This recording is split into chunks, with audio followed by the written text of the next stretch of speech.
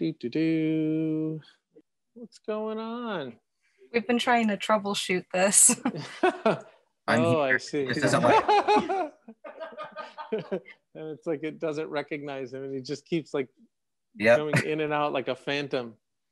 Wow, that's amazing.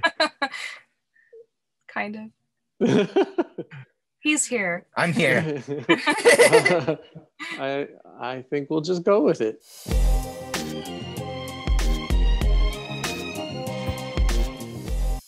All right, let's start at the beginning. How about you guys introduce yourselves? I am KiLL. I'm Peikko. Good to see everyone, except not seeing you. I guess just you, Dom. Oh man. So but you guys work together under the name Katerpillar Toys. Yes, Or sir. sometimes the Katerpillar, or sometimes Caterpillar. Yeah, any of those work for finding us, I guess. So CJ, let's start with you. I met you first. Yes. Back in the day. Like 2007-ish. 2007-ish. And as far as I can remember, I mean, there's a huge thing now, like every show we have psychedelic tribute pieces. I mean, every show there's someone either that we're organizing or not. Every resident artist in their career, has to do some sort of Sucklord tribute figure. And if I'm not mistaken, I think you were the first one. Maybe. Right? You had your... I had the goddamn it. Your goddamn it figure. And then you created your... What was it called? The Suck Damn It? The Suck Damn It. Yeah, it might have been. I don't even remember how long ago that was, but it was forever. That was a long time ago. Yeah, man, yeah. Yeah, that might have been the first one. I never thought about it. And then how did that go down? Like let's start at the beginning. How long have you been making resin toys? About 2005, I think. So you started back even, around when the Sucklord was doing it. Were you aware of his work? When I first started making stuff, the only two guys that were really making resin that I was aware of were the Sucklord, and then Lemaitre was doing more like sculptures, but those were really the only two resin guys anybody was paying attention to at the time. And mostly when I first started making stuff, there was no information online how to make stuff. So actually I got a lot of stuff on a Star Trek kit bashing website, like, because there were still people that did like accurate figures, not like tributes or weird bootlegs or anything. Right. Like the only thing that was going around that was anything like that is I remember a lot of guys were doing like topless Slave Leia kit bashes and stuff like that at the time. But weird stuff like that. But yeah, like the Sucklord was pretty much the first one I saw doing like nice carded figures and stuff, weird stuff. This is very disturbing, talking to a disembodied person. Yeah, I don't know. It picks up on her. Maybe it doesn't want me here. Is that helpful? No. You know what's kind of funny about it is, like, and we'll talk about this later, like the figure that you did for the Back to the Future show is this. That's kind of funny. Yes. It was on purpose. It's all part of the art. Inadvertently or intentionally, yes. Yes. So what was it like when you approached him? Like, how did you meet him? Did you just email him and like, hey, I want to put a Sucklord helmet on my toy? Like, how did that go down? And I don't even remember. I know the first time I met him was probably at your table, back when he was wearing the costume and slinging paint on stuff at the convention. And did we already know each other then? I think so. I think so. No, I really don't remember. It was so close to there. Like I know that I first started going to San Diego in like 2003, and then like all the like the Kid Robot stuff and whatnot, I feel like started showing up about 2004, and about 2005 is when I started making stuff, and you were there. I think my dates could be a little bit off, but that's how I remember the timeline. And when you were growing up, were you drawing? Were you always an artist? Were you always doing creative stuff? Not really, not too much. Customized a few random action figures, but not really in any capacity. I was always told I was bad at art. I had art teachers tell me to not even attempt to do the projects that were so bad. Are you serious? Yeah. That's awful. Yeah, I had an art teacher in high school tell me that it just don't even try anymore. It's so bad. He's like, you just don't even understand. You need to not even do this. Well, I think when we're done with this interview and post it on YouTube, you should email it to that dude and just be like, hey, fuck you, dude. I'm for real. I guess. So, are you working on art full time? Do you have another gig? Not really. Just you know, buying and selling collectibles a little bit on the side, like always. Mm-hmm. That's before I was making toys. That's definitely what I was doing. I know that's what you did in the beginning too, going out and buying stuff to resell. I still do it. Yep, I do too, a little bit. It's not as easy to do as it once was because everybody's doing it now. Well, I mean, there's Pop Shop Live, you know, where you can just log on and like just start selling your garbage out of your garage. It's like exactly. It's life has changed. So, and then when do you two meet up?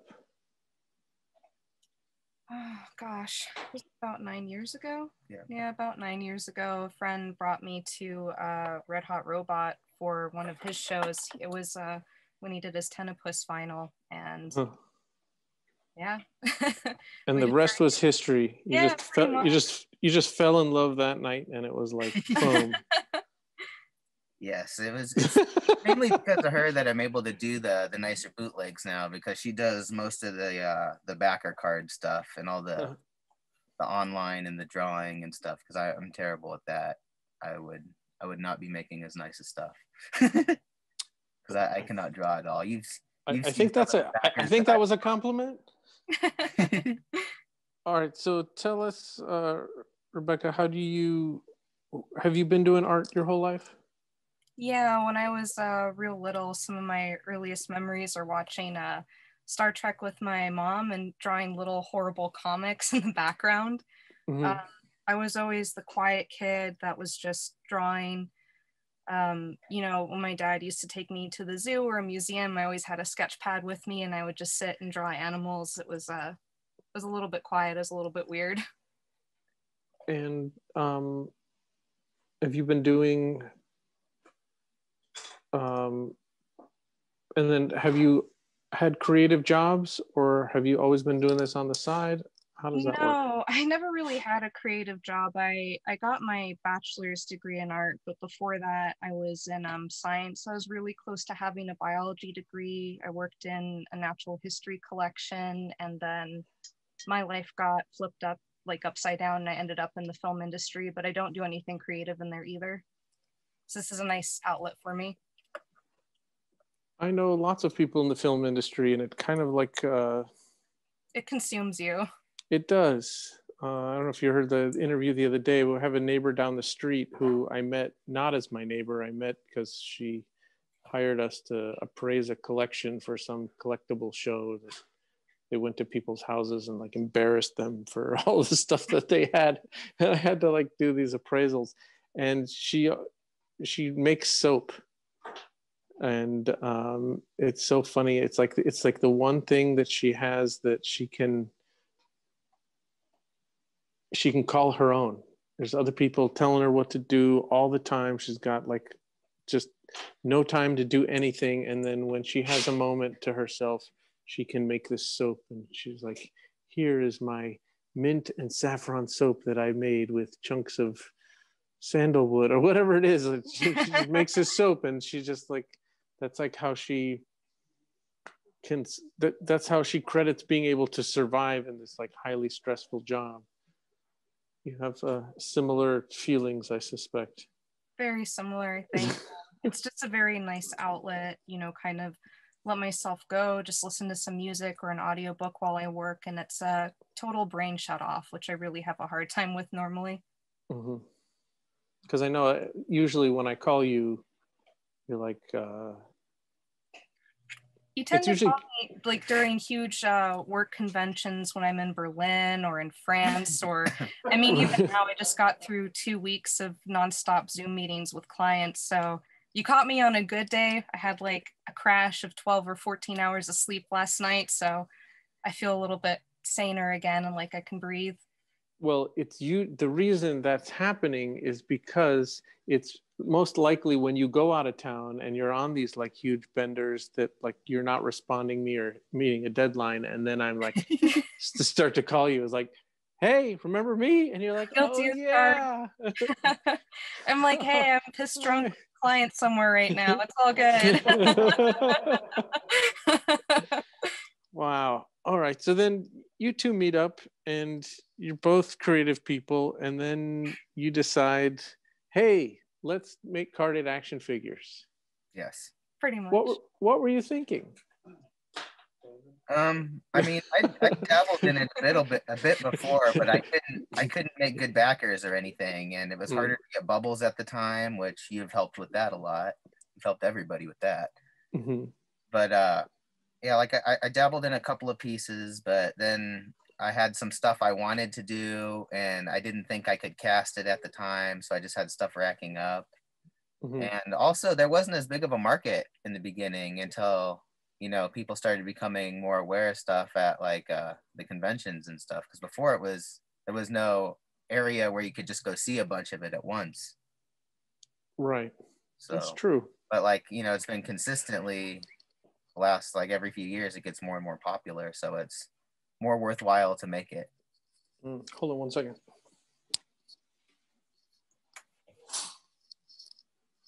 So just to explain, is it the irony? The coincidence? Intentional. Yeah. It's intentional. So so this is what you did for the Back to the Future show. And then I didn't entirely get it right on Toy Geeks, because instead of sending this in an email to me like a month ago, you like texted it to me like the day of. We usually don't say anything. So improvement. It's because you always want all the information in the beginning, and the very last thing I do is name pieces and stuff. Because that's the hardest part for me. She's always bitching at me at like 3 a.m. It's like, Dove wanted this yesterday. It's like, I don't know what to name it yet. Give me another day.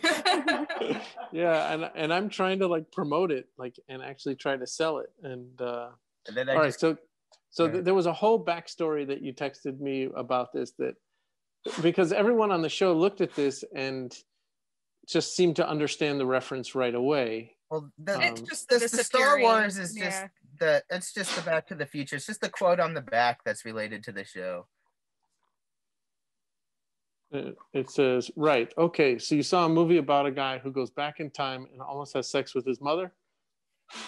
And is that supposed is that supposed to be like a Mark Maron that is stormtrooper? Yeah, so we couldn't think of a name, and I mean, honestly, the last thing he always thinks of is the name, like we said. So the figures were done, they were pretty much packaged, and we still had nothing to call it. And we both really like the Netflix show Glow. And there's an episode, it's like episode 9, about 15 minutes in or so. And Mark Maron is doing bumps of cocaine with these two people who are working at a party. And he starts talking about a script that he's been working on for a decade called Mothers and Lovers. And as he's pitching it about a psychosexual, semi-autobiographic drama about a guy who has like problems thinking about his mom sexually and tries to go into the future where he can look at her when she's all old and gross, but instead goes backwards in time and spends the movie trying not to fuck her. Like the guy starts laughing and goes, yeah, man, I seen that movie. And he's like, no, you haven't. I haven't made it yet. And he goes, it's Back to the Future, and it's real funny too. And he just gets this look on his face, this distant like blackness, and he's just like, fuck. And that's how it ends up getting named Mothers and Lovers. Nice. Yeah, we just put dumb stuff on there that amuses us, because why not? That's good.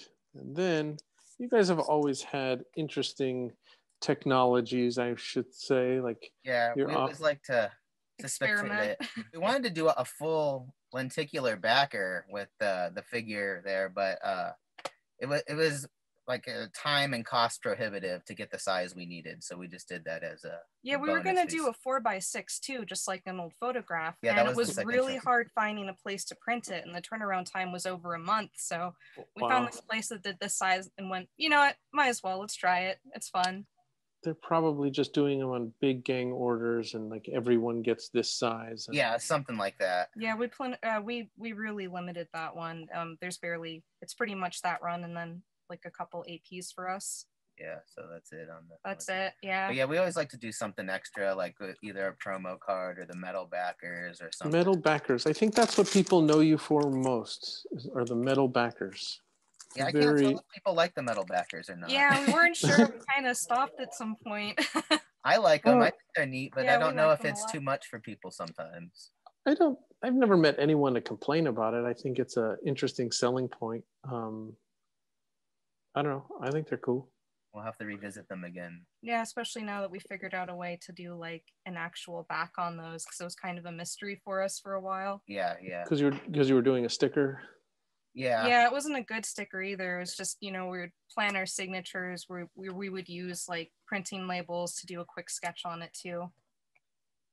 Ian says here, how was it meeting the dude from Raw Papers? Oh, that was all you. Yeah, no, there was like a weird I don't even know what that means. Oh, there's Raw rolling papers. They're like super popular rolling papers. Like people don't like zigzags anymore because they have chalk in them or something, so people like Raw now. Anyways, we had like a weird like weed convention here in Arizona. If you had like a weed card, and I went to that, and he was doing a meet and greet, so I made a bootleg of him because he's a big internet personality. Shows people how to roll joints and stuff. But I made a bootleg, just like a one-off that I gave him, and he posted it online a lot and stuff. Wow. Well, you impressed the hell out of me, and I can tell you that. He was really excited. He actually took a video and posted it on his story, and he was showing it to everybody, and it was like 2 minutes long. He was like a little kid. Yeah, he seemed really like excited about it. Yeah, he was a real nice guy. Wow. So what does the future hold for you guys? Is this you're gonna make toys for the rest of your life? Hopefully. Yeah, we've got some comics too that we've been working on in the background. It's just, I mean, he writes all of the stories and I do the art, and I mean, I'm like a mix of married to my job and like a slave to it at the same time, because it's not uncommon for me to do 50, 60, 65-hour work weeks a lot of the time. Mm-hmm. So yeah, and a lot of weekends. Waiting on her to draw art, and then I have to make her stop to make backer cards constantly too. And so the art that you do is sort of a creative outlet for the job that is not, you would say, very like artistically creative. Yeah, it's nice. I get to do what I love doing as a kid and just draw. I mean, occasionally I don't have the time, so we make really horrible backgrounds and then just like take photos of the figures and use that instead, which is also kind of a fun, creative background. Yeah, if we run out of time, you get the generic Uze style, just photo back. Right. I have the one piece of art that you did, I think, and I bought the original from you. You just took a Sharpie, and it looks like it took you like 10 seconds. So you drew a little... I told you that took me like a half hour, maybe 45 minutes. There was pencils, and that was the inks. I told you, I suck at art. Amazing. Very difficult. I understand it looks like a 4-year-old did it with their foot. Look, I bought the original art. Hey, I know. I'm just telling you, you keep saying 10 seconds. I wish I could do that in 10 seconds. Right.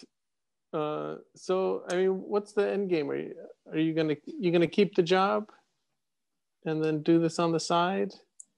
Or have you achieved the perfect balance where you can support yourself and then be as creative as you want on the side? No, I would say I really love my job and I'm passionate about it and it's fun, but it's also not the love of my life. It's like a relationship you're kind of forced into. So I have a lot of fun with it, but you know, not having time for myself and the constant level of pressure and stress for everything that I do really takes its toll over time, especially doing this for 6 years now. So I would say I would prefer a little bit more of a balance and to be able to really have time for myself, not only just for art, but also for me. So I would say the end game is definitely finding a better balance or a better route in my career to be able to find balance. What about you, CJ? You're just in heaven. No, I'm trying to get ahead this year on. I've got like a bunch of stuff I'm already molding and cast. Next year. We have a bunch of stuff cast right now. I've got like 2 or 3 runs already. I was impressed when you called and you said, "Hey, we already have the thing done." I'm like, "Okay, can you send it?" It's like, well, we still need to do that. It's like, okay. My goal is to have it all done months in advance this time. So by the time the convention comes, I can just say, "How early do you want it?" And then wow. That's going to be next year. We'll see though if that works. But so far, I'm already working on 3 runs of things. So amazing. So next year we have shows. We're not doing New York Comic Con anymore. We're doing DKE Con here in March, and then we'll do July. We'll do San Diego either in person or here, and then DCON. And I think eliminating New York and doing a show in March will mean that we won't have the 3 shows just all crunched up at the end of the year. We'll have good. one every 4 months. Yeah, the New York and DCON being so close is crazy. It's killing me. It's killing everybody. So, and it's not good for the customers. It's not good for sales. We're basically abandoning the first 6 months of the year in sales, and then just dumping all of this stuff on the market all at once for people. So, I don't think it's ideal for anybody really. So. Well, guys, I really appreciate you taking the time. I know that CJ, that doing this was that you had to twist your arm to do this, but you found a way to, obscure yourself enough. you know, I get anxious having to talk. Yeah. Even at the convention in person, I'm not. I think you're a little harder on yourself than you need to be, but I think you came up with a perfect workaround. I was going to wear a mask and disappear every few seconds. I don't know what's going on with that. That's driving me nuts. Well, thank you guys. I really appreciate it. Keep up the good work, and we will talk to you soon. All right, thank you. All right, have a great night. Take care, guys. Pisami beat me. Pisami beat me. Oh, man.